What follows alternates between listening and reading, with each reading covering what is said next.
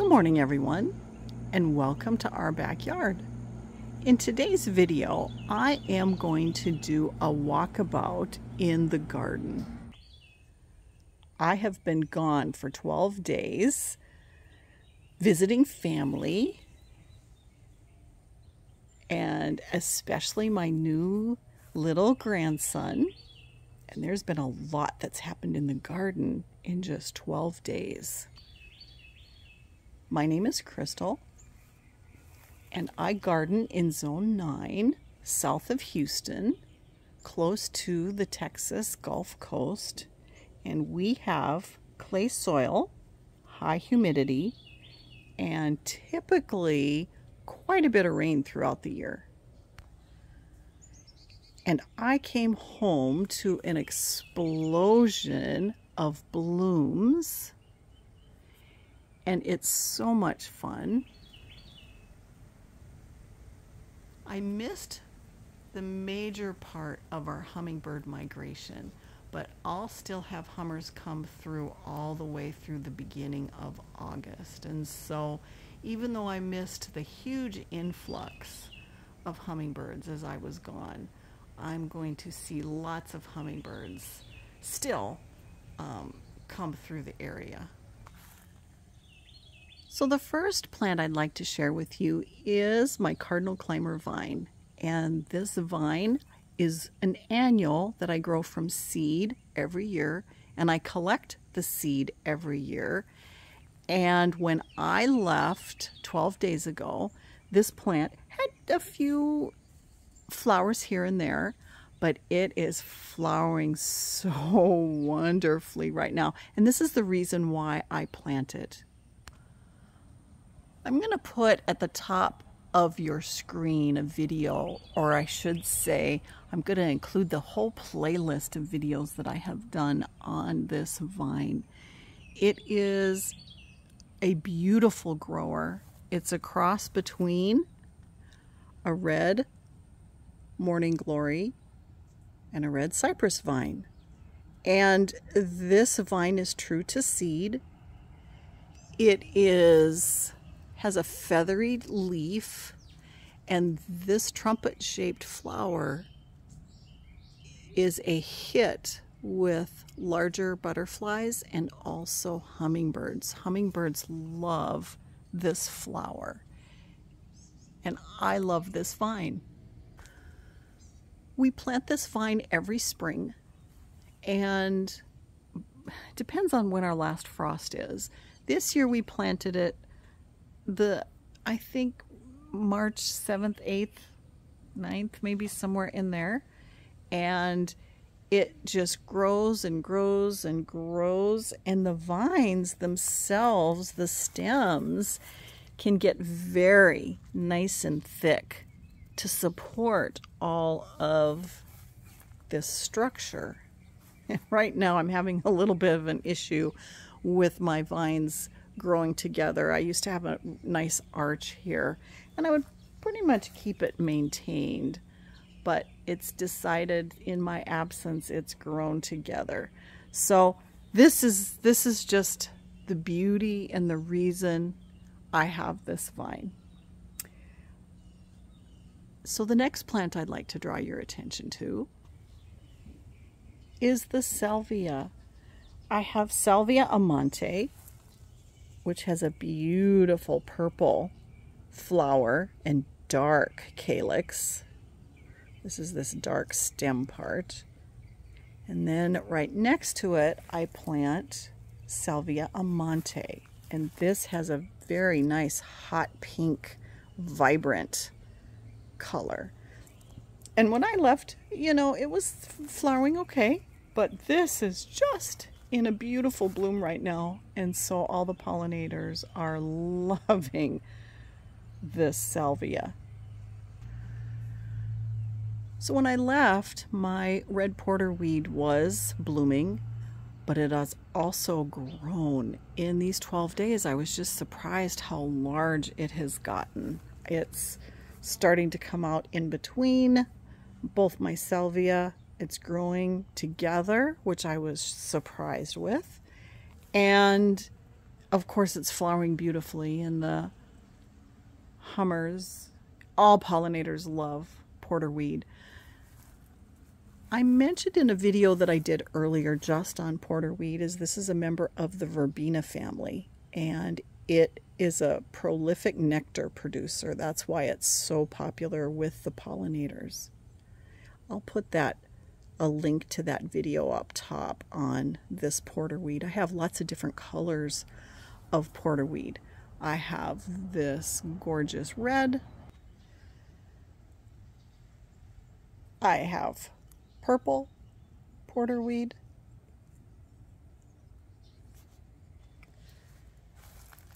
I have pink porterweed.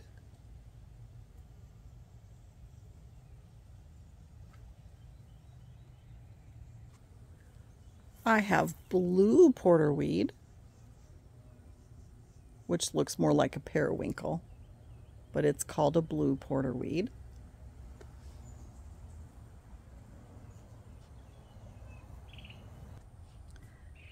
I have a dwarf red porterweed.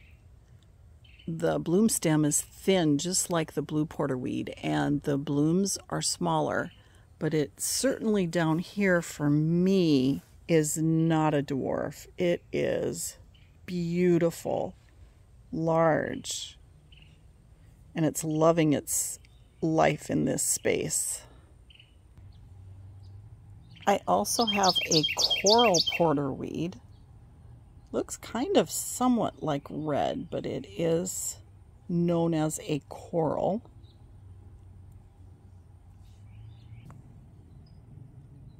And then I have a kind of like an orchid color, lavender color porterweed. I thought I was going to lose this one, but it is bouncing back.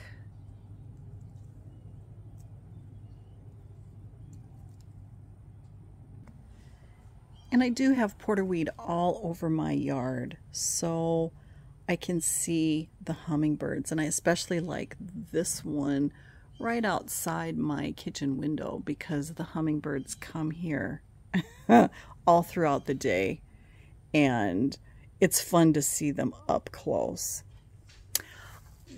I typically will deadhead my porterweed, and when the stem gets to look like this brown color, it is ready to be deadheaded, and I will cut it right here at the base, and I try to do that pretty regularly to keep the porterweed flowering. You don't really have to. I just prefer not to see those dead stems. In the prior video that I did, I focused on this plant, which is a host butterfly plant to the yellow senna butterflies and the yellow sulfur butterflies. And this is the candlestick tree, or the senna alata, and it's opening its buds. So I wanted to share that. I was really happy to see the flowers. My John Fanick phlox is still having buds come up and flower, which I'm really happy to see. And my Rose of Sharon, my blue Rose of Sharon, has just been, oh, it's so pretty. It's being overtaken somewhat by my blue porterweed that's next to it, but I've got lots of buds here on the Rose of Sharon, and this is a pollinator favorite. I love the blooms that I'm seeing. And this blue porterweed, I'm really surprised. It was a volunteer, and it's probably a couple, and it was a volunteer that grew up from the ground.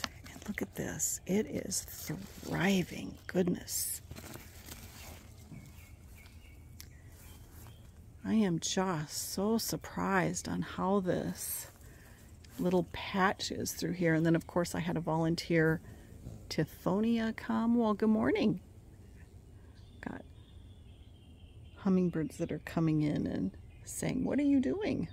What are you doing out here? This is the reason I think I've mentioned in prior videos that I put in this bed was for this bush. A Rose of Sharon blue chiffon from Proven Winners. And while I do love the flower, it's taken this bush a long time to grow. I got it as a teeny tiny plant through the mail, which I was disappointed that it was so incredibly small. And this is its 4th summer, and it's finally sprouting to where it's going to somewhat look like a bush. Now, the intent was not to crowd it like this. So it is crowded, and it is crowded by the blue porterweed. So I will need to take out this blue porterweed, but for this season, that was staying in here just because of the attraction that it brings to all the pollinators. I shared with you in my August garden tour that I do love vines. I love to grow vines vertically because of the vertical interest. And I have 2 different 5-piece panels. This 5-piece panel or trellis system is full of passion vine, and I absolutely love how this grows, how it looks, how it's lush. And it has the host plant, is the host plant to the Gulf fritillary butterfly. And because of that, I have Gulf fritillaries in my yard pretty much year-round, unless we have a freeze. Isn't that beautiful? I love the birds singing.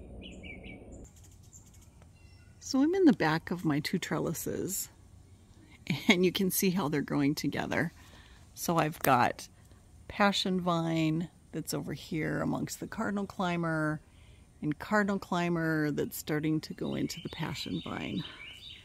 That was not the plan. But at this point, I'm not going to rip any of this out because it is flowering. So I'm behind both sets of trellises here. And you can see, oh, how lush this is. So another plant I'd like to mention this morning is my David Verity Kufia. And this is a very prolific flowerer. It's also a favorite of the pollinators, but David Verity is a larger type. And this is, even though I have it in a container, let me show you down here. I do have it in a container. It is taller than I am now. So I love what this plant does. I love what it attracts. It stays really healthy even through the high heat that we have here in the summer. And it draws in the pollinators. Another plant I was surprised to see flowering so gorgeously is my blue butterfly clerodendron. It has buds and flowers at all of its tips. I don't think I've seen this before. I certainly have seen flowers, but not as many flowers as it is sporting right now. They're pretty delicate, but boy, they attract the pollinators. And its claim to fame on its name is supposedly it looks airy like a butterfly. It's pretty.